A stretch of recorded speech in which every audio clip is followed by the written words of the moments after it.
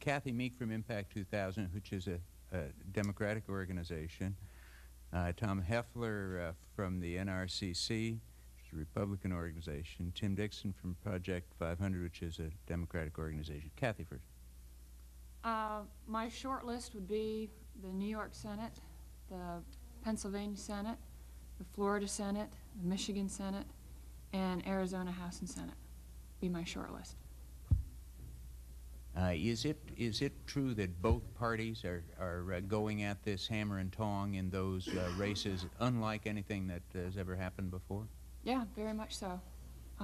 There's a lot on the line when you've got states losing 2 or 3 congressional districts or picking up 3 or 4, or California 6 or 7. We can't afford to not be involved full force this time around. Same list, Tom Hofeller? I'm sorry, did you say California too? I didn't. No, I didn't. Okay. I think I would have to add California definitely to that list. I think, too, it's also very important to look at the strategic situation as we go into the election. If we could redistrict today, based on what's in place today, the Democrats control the redistricting process from top to bottom for 143 seats. The Republicans control redistricting from top to bottom for 12 seats. And 273 seats are in the split control column. And if you look at the states of Texas, Pennsylvania, New York, Indiana, Illinois, Florida, and California, you're already up to 187 that could switch one way or the other. Add Michigan in that and you get another 18. So we're looking at a situation here where it's vital for us to hang on to what we have in order just to be in a divided or split position on control, whereas the Democrats in many of these states are looking at taking full control. Tim, would you add to the list? Well, I'd say the list would pretty much stay the same. One of the things that we have to notice is that this has been a battle, either pitched or not so heavily pitched, for about 7 years. When the Republicans launched the 1991 plan, we see about 110 congressional districts where we have a shot at gaining some level of control. The states that both Kathy and Tom mentioned, I wouldn't have much disagreement with. Before we go to that, I want to come back, however, on redistricting and make sure that these folks who spent a lot of time here and have spent a couple years studying this subject have an opportunity to say anything that they came to say. Why is this election important and what's going to happen after it? I think that we've practically covered the turf on this. Again, to mention that the day after the election we'll tally up who has control of what states, and in the case of those key legislatures and governorships, it's going to make the deciding difference. You have to have the technology to be at the table and to react to what's going on and to understand what blue smoke and mirrors are being put forth by the other side either way. But computers are no substitute for having control, and indeed the people in control set the timetable. There are 2 other factors that are at large in terms of redistricting besides the elections and technology. One of them is the voting rights issue. So that's going to play very heavily, and the Democrats are going to be challenged in a lot of urban areas in 2 respects.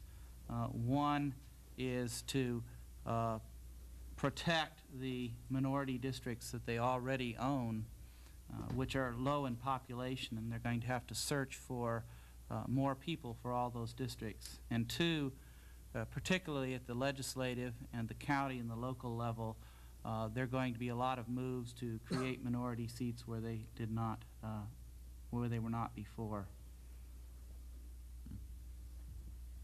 Tim, Kathy? Well, I'd just add that you know, the importance of these state legislative elections is, as Tom said, you're talking about the control. If you've got the technical equipment at the table but you don't have the votes, you're in big trouble when you're talking about where these districts are moving to and where they're being taken from, and very probably control of the majority in the U.S. House next time around, which is why we've been so busy at the state level for these last few years. I would like to comment on Tom's point on the voting rights issue, however, and just to say that the Democrats are not interested in seeing minorities packed into districts. We're interested in the community as a whole and what's best for everybody concerned on that issue.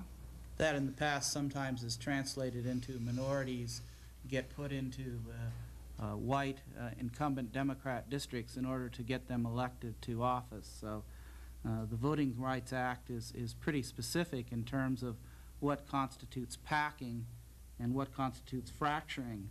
And in most cases, it's been the Democrats who have been resisting the aspirations of minority groups to get the districts to elect candidates of their choice. It's also been the Democrats who have been the party of the minority interests throughout the last several decades, and I might add are most interested in the adjustment of the census when it comes to having an accurate count of the people who are most undercounted time and again, which would include the minority districts in the urban areas.